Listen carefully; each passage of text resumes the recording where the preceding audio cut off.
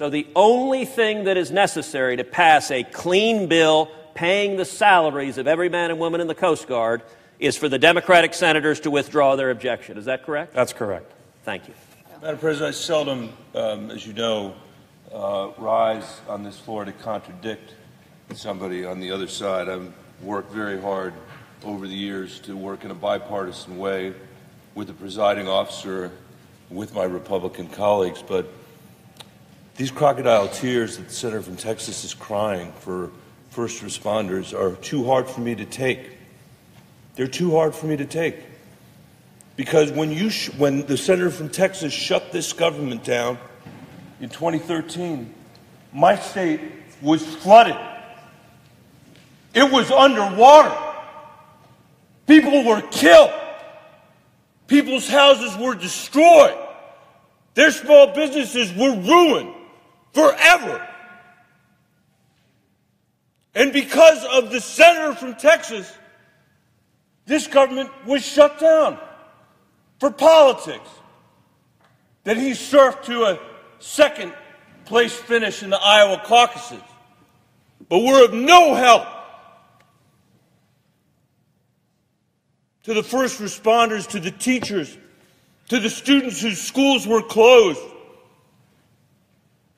with a federal government that was shut down because of the junior senator from Texas.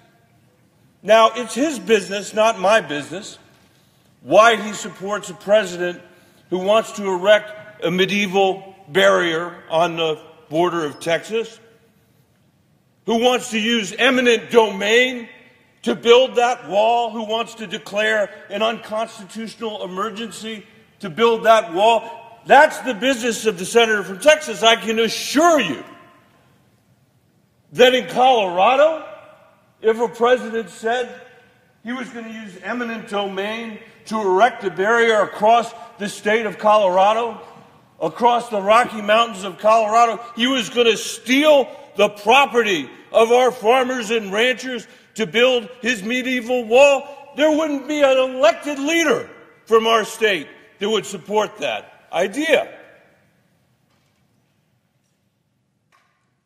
Which goes to my final point.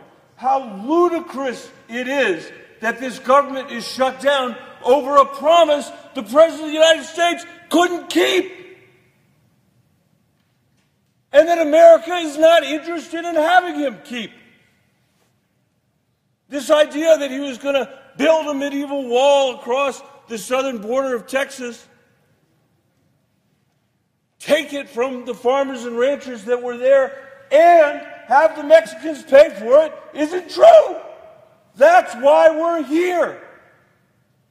Because he's now saying the taxpayers have to pay for it. That's not what he said during his campaign. Over and over and over and over again, he said Mexico would pay for the wall. Over and over again. That was that. I was going to talk about what he said about the junior senator's father, but I'm going to let that alone. It was after that. And now we're here with the government shutdown over his broken promise while the Chinese are landing spacecraft on the dark side of the moon. That's what they're doing. Not to mention what they're doing in Latin America and with their One Belt, One Road initiative in Asia. That's what they're doing while we're shut down over a promise he never thought he would never keep and didn't keep. Hey, NBC News viewers, thanks for checking out our YouTube channel. Subscribe by clicking on that button down here and click on any of the videos over here to watch the latest interviews, show highlights, and digital exclusives. Thanks for watching.